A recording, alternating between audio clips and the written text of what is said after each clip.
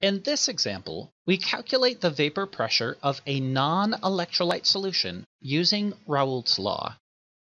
Our problem reads, calculate the vapor pressure in torr of an aqueous 3.70 molal glucose solution at 80.0 degrees Celsius. The vapor pressure of pure water at 80.0 degrees Celsius is 355 torr. We can start with Raoult's law, which says the vapor pressure of a solution equals the mole fraction of the solvent times the vapor pressure of the pure solvent. Since this is an aqueous solution, our solvent is water. To find the mole fraction of water, we need to find the moles of water and moles of glucose. We are told the solution is 3.70 molal glucose.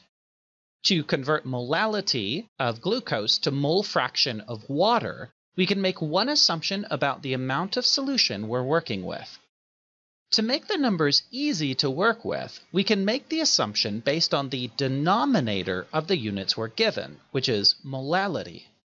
So let's assume that we have enough solution that we have exactly 1 kilogram water.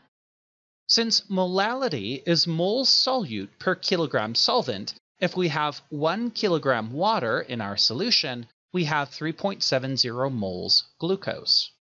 Next, we can convert 1 kilogram water into moles water using dimensional analysis. 1 kilogram water is 55.51 moles water.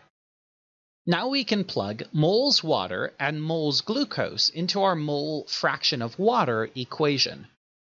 The mole fraction of water is 0.9375.